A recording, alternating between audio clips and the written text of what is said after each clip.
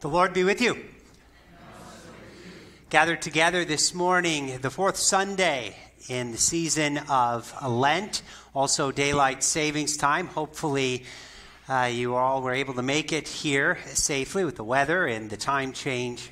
But glad to be able to lead you in worship here this morning, this Sunday in Lent. Glad to have the choir offering a choir anthem for us as well. Our order of service, Divine Service Setting 4, found on page 203 in the Lutheran Service Book. We begin with our opening hymn, a familiar hymn, By Grace I'm Saved.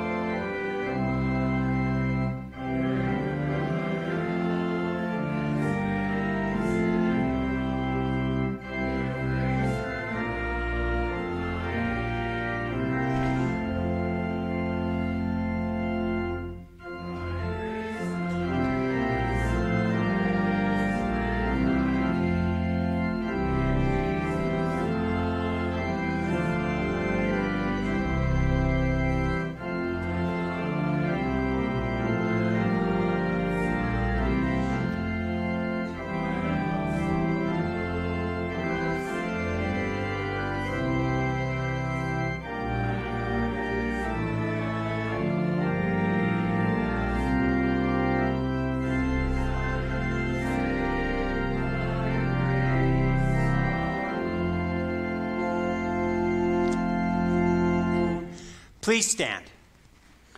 In the name of the Father, and of the Son, and of the Holy Spirit. Amen. Our help is in the name of the Lord, who made heaven and earth. If you, O Lord, kept a record of sins, O Lord, who could stand? But with you there is forgiveness. Therefore you are feared.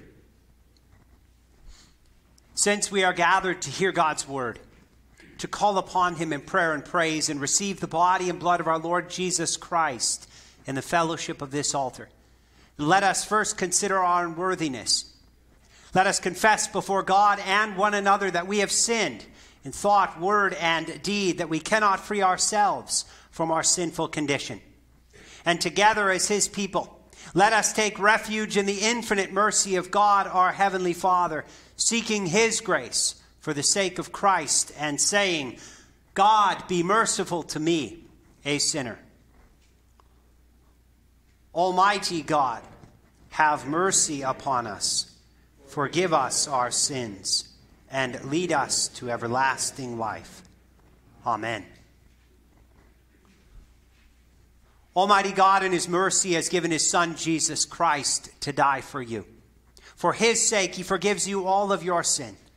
As a called and ordained servant of Christ and by his authority, I therefore forgive you all of your sins in the name of the Father, and of the Son, and of the Holy Spirit. Amen.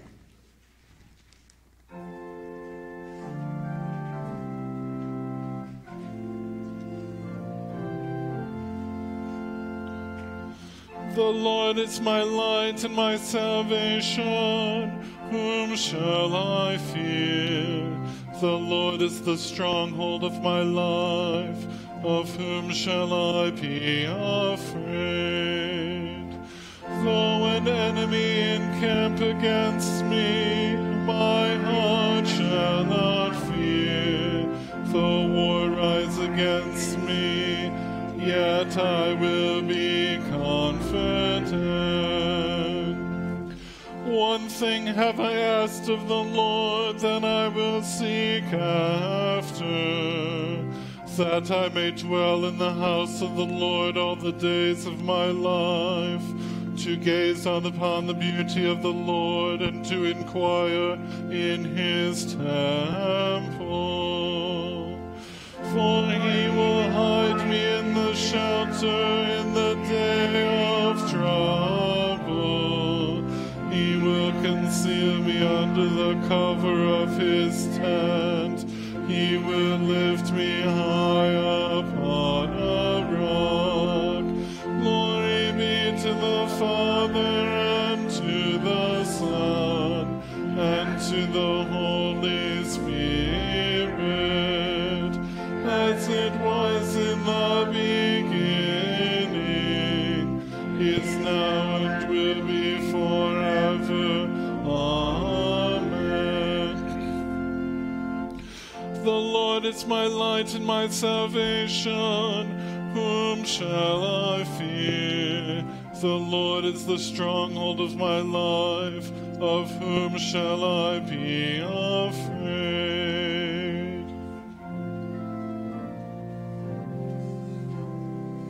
Lord, have mercy. Christ, have mercy. Lord, have mercy.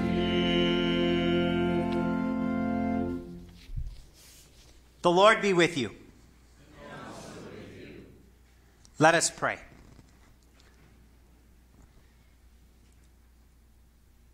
Almighty God, our Heavenly Father, your mercies are new every morning. And though we deserve only punishment, you receive us as your children and provide for all our needs of body and soul. Grant that we may heartily acknowledge your merciful goodness, give thanks for all your benefits, and serve you in willing obedience. Through Jesus Christ, your Son, our Lord, who lives and reigns with you and the Holy Spirit, one God, now and forever. Amen. Please be seated for the readings. The Old Testament reading for the fourth Sunday in Lent is from Numbers chapter 21. From Mount Hor they set out by the way to the Red Sea to go around the land of Edom. And the people became impatient on the way. And the people spoke against God and against Moses. Why have you brought us up out of Egypt to die in the wilderness? For there is no food and no water, and we loathe this worthless food. Then the Lord sent fiery serpents among the people, and they bit the people, so that many people of Israel died. And the people came to Moses and said, we have sinned, for we have spoken against the Lord and against you. Pray to the Lord that they take away the serpents from us. So Moses prayed for the people. And the Lord said to Moses, make a fiery serpent and set it on a pole. And everyone who is bitten when he sees it shall live.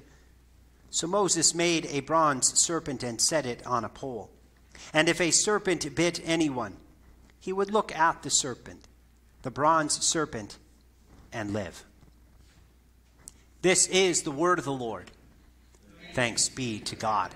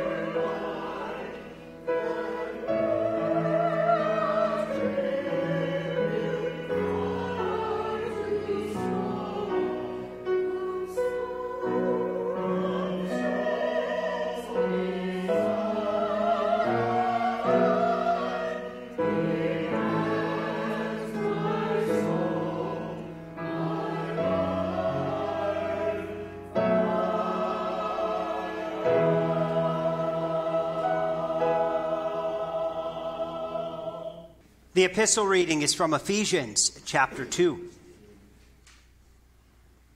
And you were dead in the trespasses and sins in which you once walked, following the course of this world, following the prince of the power of the air, the spirit that is now at work in the sons of disobedience, among whom we all once lived in the passions of our flesh, carrying out the desires of the body and the mind, and were by nature children of wrath like the rest of mankind.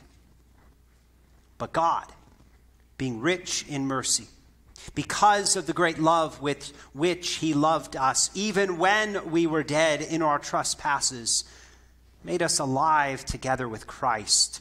By grace you have been saved, and raised us up with him, and seated us with him in the heavenly places in Christ Jesus, so that in the coming ages he might show the immeasurable riches of his grace in kindness toward us in Christ Jesus. For by grace you have been saved, through faith. And this is not your own doing, it is the gift of God, not a result of works, so that no one may boast. For we are his workmanship, created in Christ Jesus for good works, which God prepared beforehand, that we should walk in them. This is the word of the Lord. Thanks be to God. Please stand as we greet the Holy Gospel with the Lenten verse.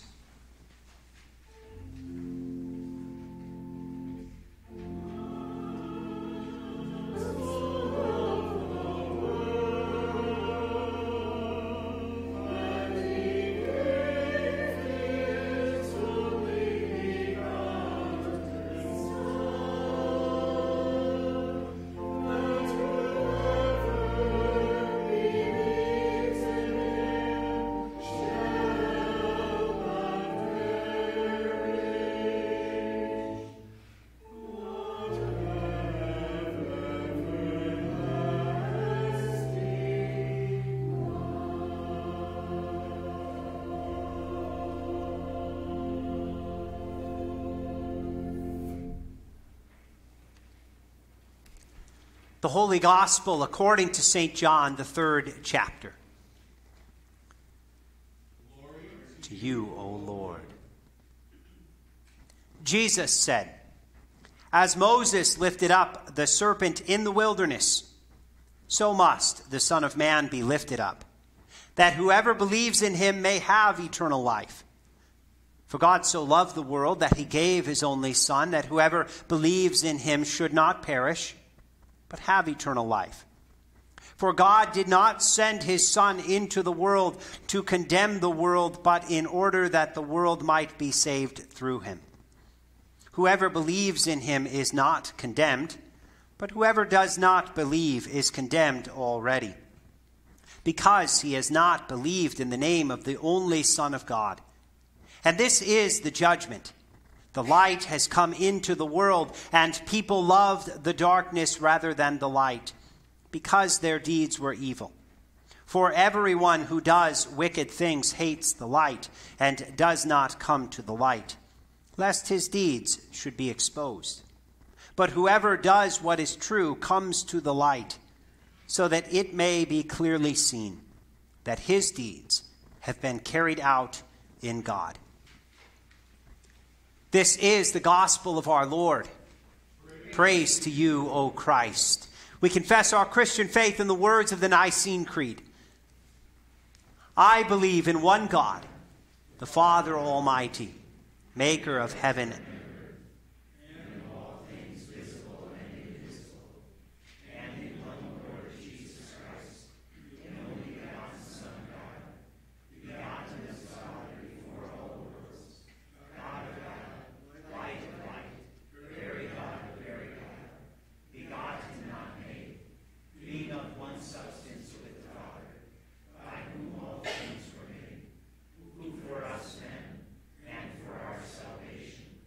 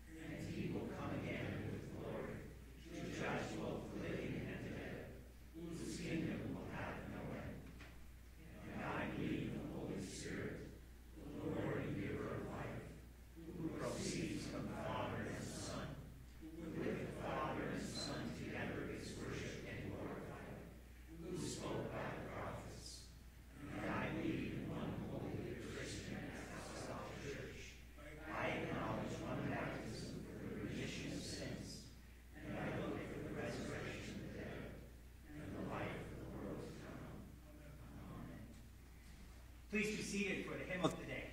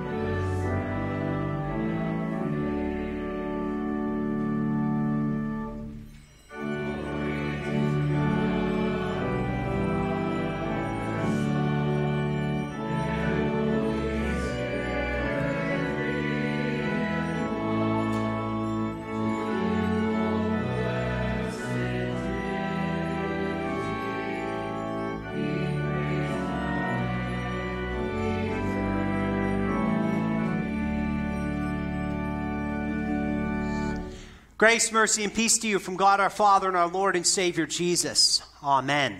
The word of our Lord that serves as a foundation for our sermon is our Old Testament reading, especially verse 9. So Moses made a bronze serpent and set it on a pole, and if a serpent bit anyone, he would look at the bronze serpent and live. Please be seated. It's called a caduceus. Caduceus, it's the image used by first responders in almost every city in America.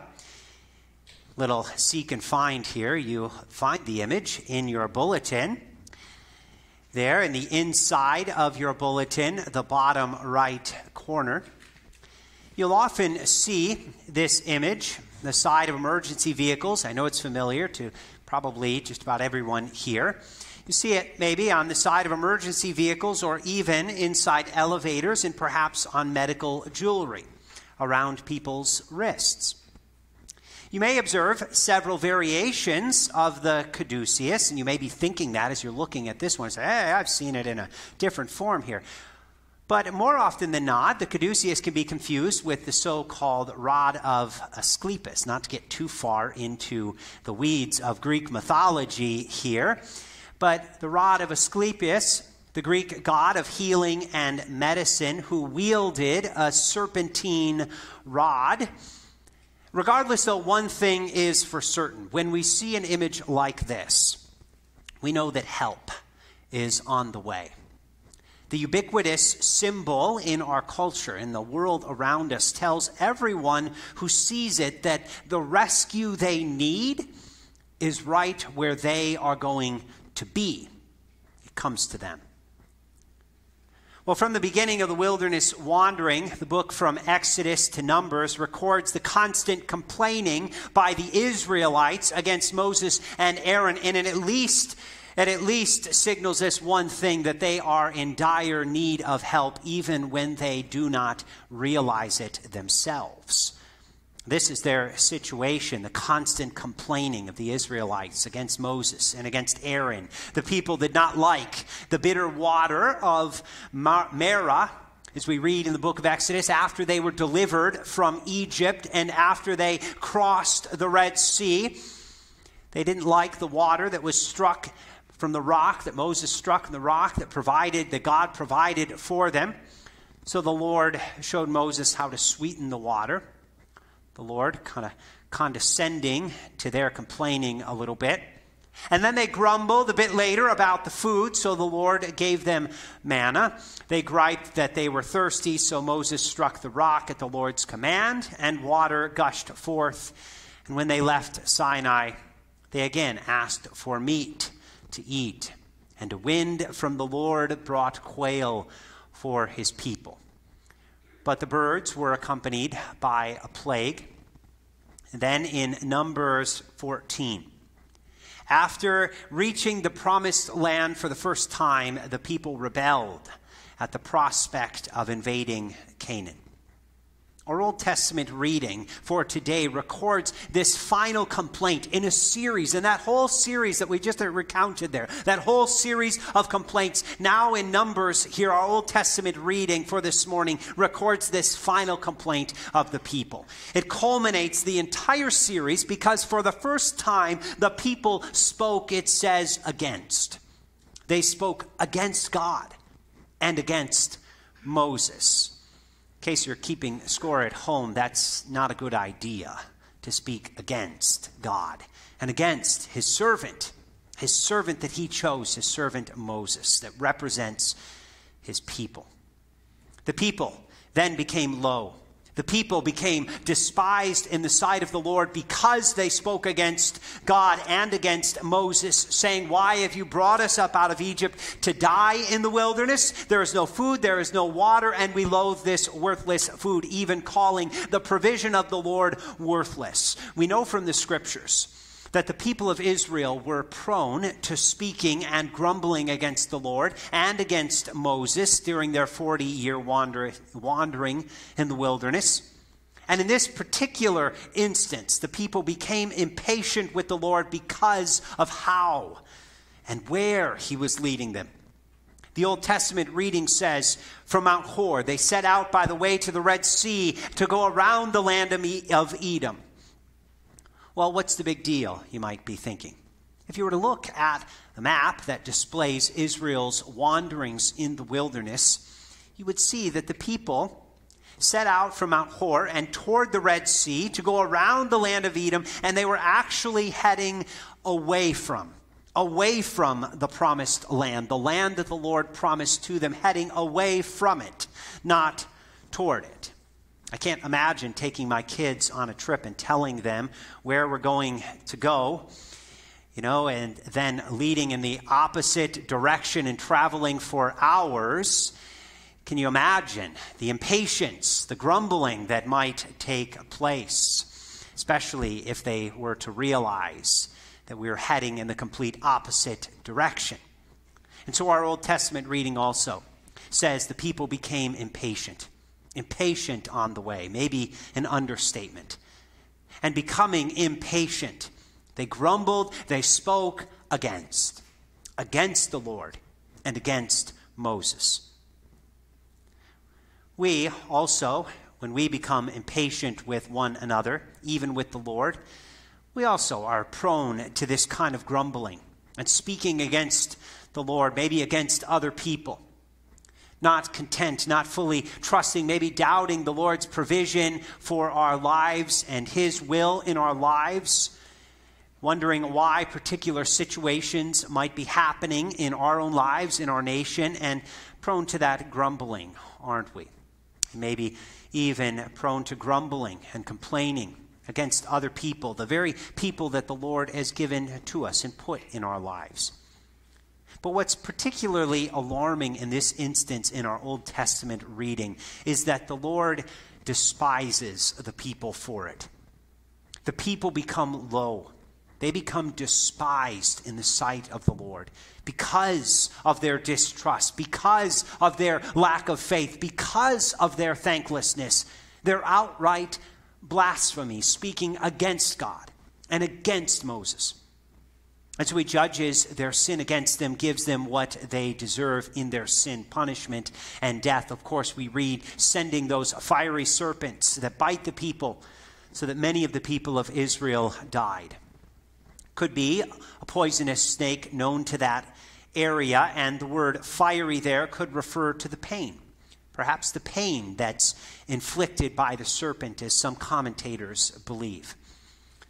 This, you could say, is what happens to the things and the people that become low, that become despised in the sight of the Lord in the Bible. It's not a pretty sight. But the Lord will also show mercy. Show mercy to a low and despised people. The Lord will lift them up to a right status in his presence. For we see when the people confess their sin to Moses and own up to it, Moses intercedes. He intercedes in prayer to the Lord for them, and the Lord answers Moses' intercessory prayer. He answers with a plan that involves lifting up something low and despised in their place as a substitute. The serpent that was the instrument of God's judgment upon them. Could you get any lower and any more despised than this? We learn from the curse in the Garden of Eden that the serpent is cursed above all livestock and beasts of the field. And though the serpent was Satan's instrument of choice in the Garden of Eden to bring about the fall of mankind, here in the wilderness of Sinai, the Lord chooses this same low, this same despised serpent as an instrument to show not only a judgment, but more importantly, to show love, to show mercy to his people.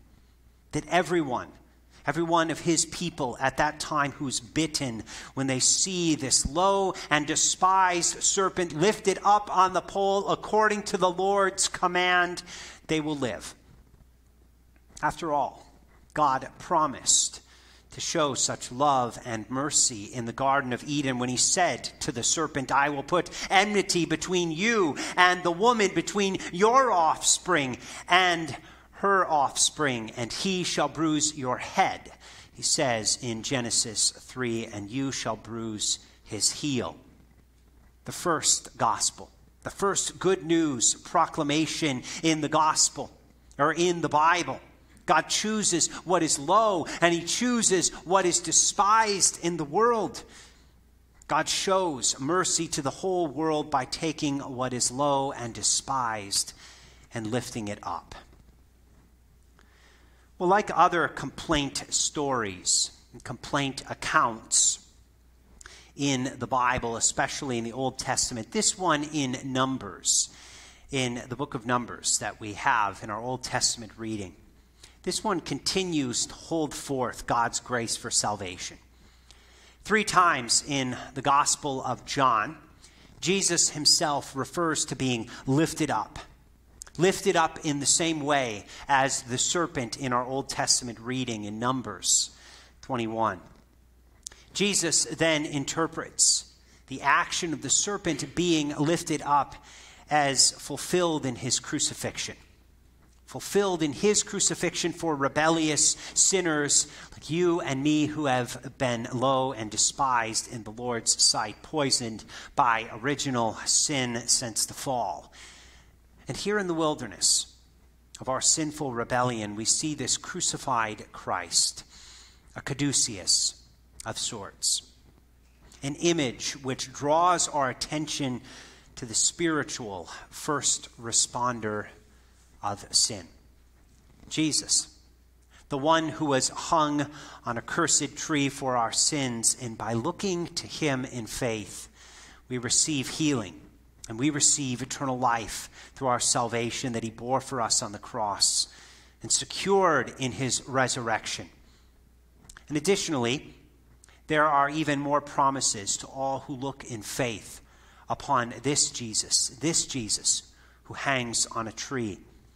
First, we read he will give them eternal life, and then he will give you the ability to recognize who he is, that he is the salvation of God, and that he is the light of life. And finally, by this action, he draws all people to himself.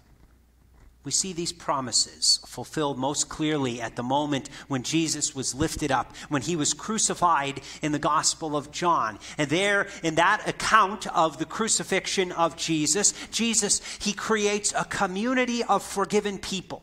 He draws them together as a family, as he says to his mother, "Behold your son," and to John, one of the disciples there at the foot of the cross, "Behold your mother," drawing all people to himself, a community of faith, drawn together in this Jesus who is lifted up, gathered around his life-saving work of atonement on the cross.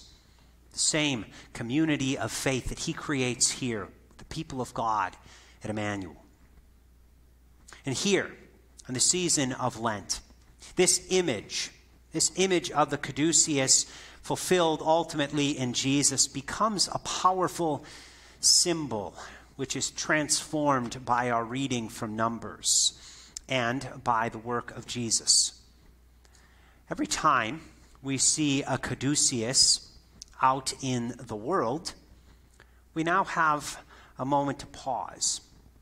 Perhaps we can pray for those that folks are trying to save, while also giving thanks to God for saving us through Jesus, who was lifted up for the salvation of the entire world.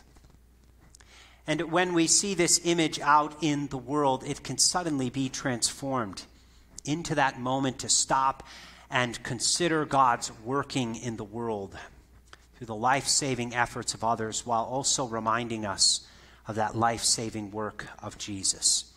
It becomes a vision of God's work in the world. Amen. Please stand.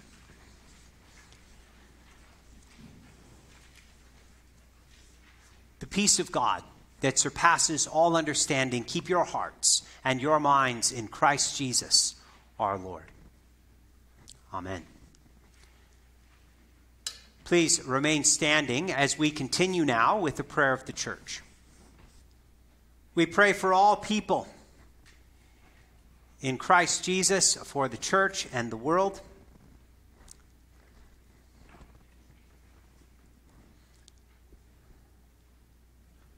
O Lord, draw us into your light. Expose wherever we, like your people of old, have thought, spoken, and acted against you, that in repentance we might look to your Son lifted up on the cross and be saved from your righteous wrath. Lord, in your mercy, hear our prayer. Lord of hosts, you gave your only Son so that whoever believes in him should not perish, but have eternal life. We pray that you would bless the work of missionaries as they carry this gospel to the ends of the earth. We pray for those that our congregation supports in various ways, for the Malbergs, the Neuendorfs, the Zabodis. We pray for their work, that as they carry the gospel forth, that many may hear of your love in Christ Jesus and be saved through him. Lord, in your mercy, hear our prayer. Almighty God, you have set our president and our governor before us as authorities and put them over us for our good. Bless and sustain them, we pray, with all they need to govern us. We pray that you would lead them to repentance and faith where necessary, that they might rule wisely and in accord with your will. Lord, in your mercy, hear our prayer. Heavenly Father, you had Moses lift up the bronze serpent in the wilderness, thereby foreshadowing your own sons lifting up on the cross.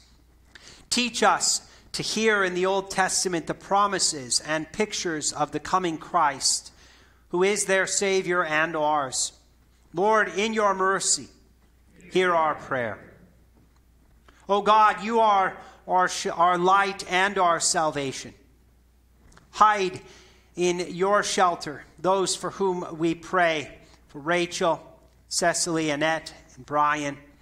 We also pray for the conflict in Gaza between Israel and Hamas. We pray for an end to that conflict, according to your will, for peace where you see fit, for repentance and faith in Jesus. Lord, in your mercy, hear our prayer. O Lord, whose steadfast love endures forever, we lift up our voices in thanksgiving.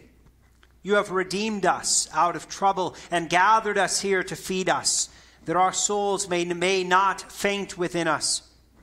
Satisfy the longing of our hearts within your Son's good things, his body and his blood, that we may abide in your eternal peace. Lord, in your mercy, hear our prayer. And into your hands, O Lord, we commend all for whom we pray, trusting in your mercy, through Jesus Christ, your Son, our Lord. Amen.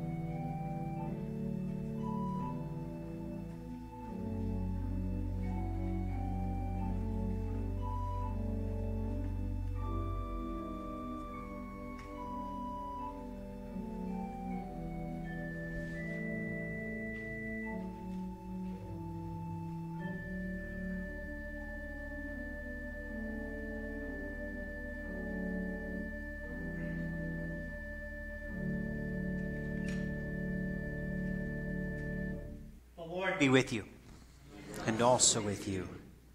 Lift up your hearts. We lift them to the Lord. Let us give thanks to the Lord our God. It is right to give him thanks and praise. It is truly good, right, and salutary that we should at all times and in all places give thanks to you, O Lord, Holy Father, Almighty and everlasting God, for the countless blessings you so freely bestow on us and all creation.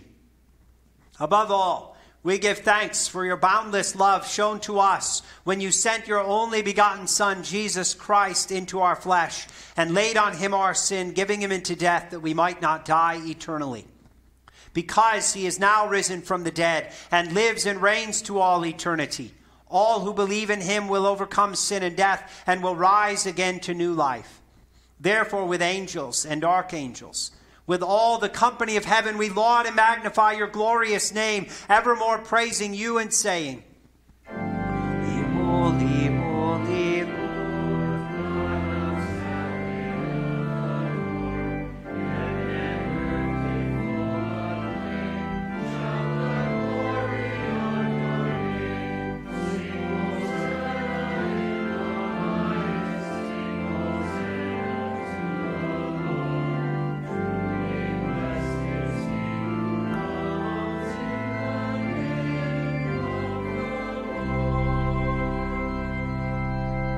Blessed are you, O Lord our God, King of all creation, for you have had mercy on us and given your only begotten Son, that whoever believes in him should not perish, but have eternal life.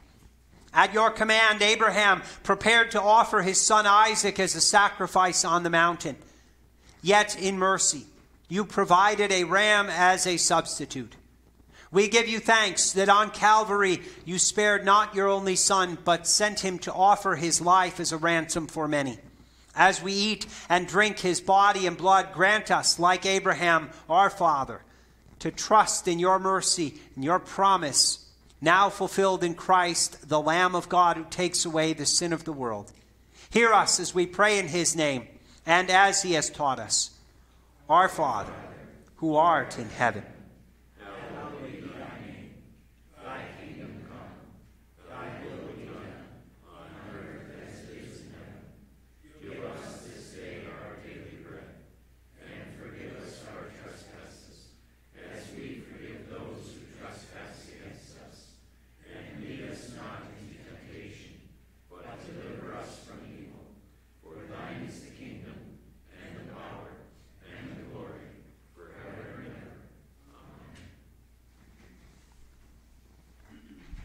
Our Lord Jesus Christ, on the night that he was betrayed, took bread. When he had given thanks, he broke it and gave it to his disciples, saying, "Take and eat. This is my body, which is given for you. This do in remembrance of me."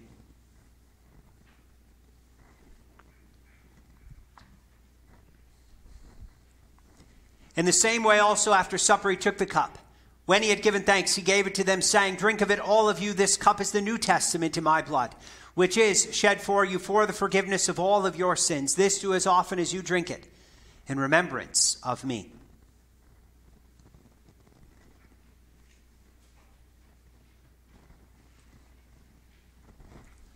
The peace of the Lord be with you always. Amen.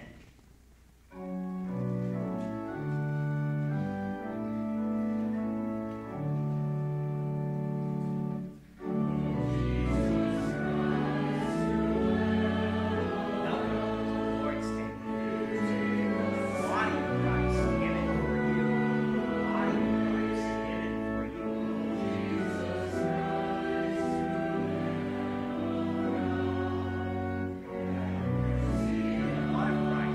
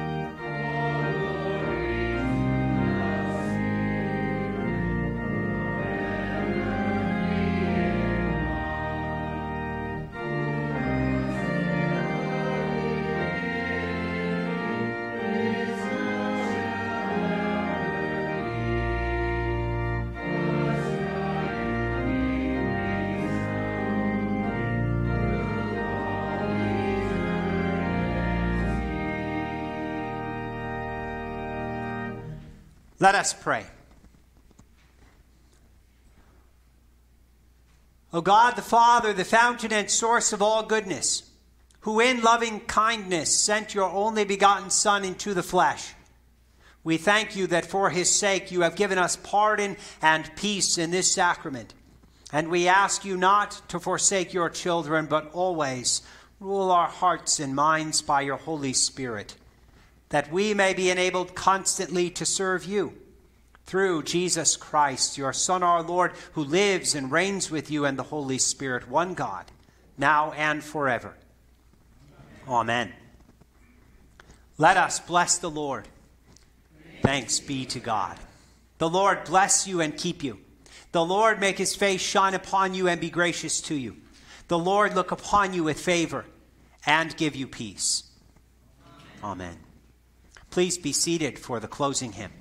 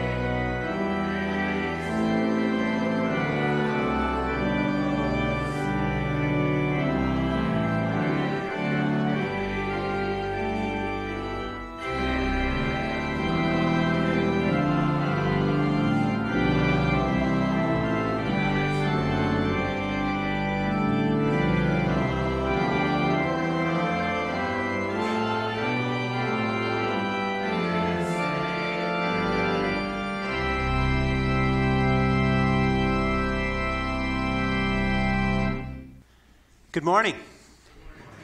This coming Wednesday, we continue our series, our Lenten series, the Catechism, in 6 parts, looking at the 5th chief part of the small catechism, and each service is preceded with the supper at 5:15.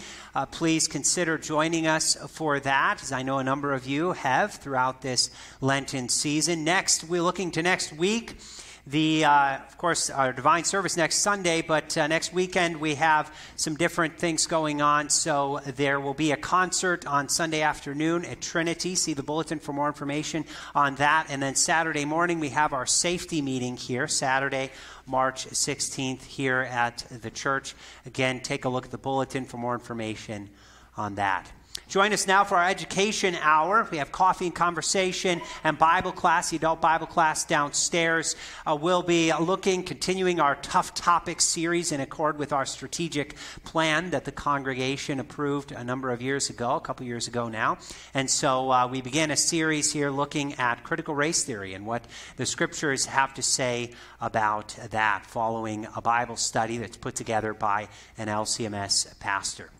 The children can join for Sunday school and the youth for youth Bible study on the west side of the building. The Lord be with you.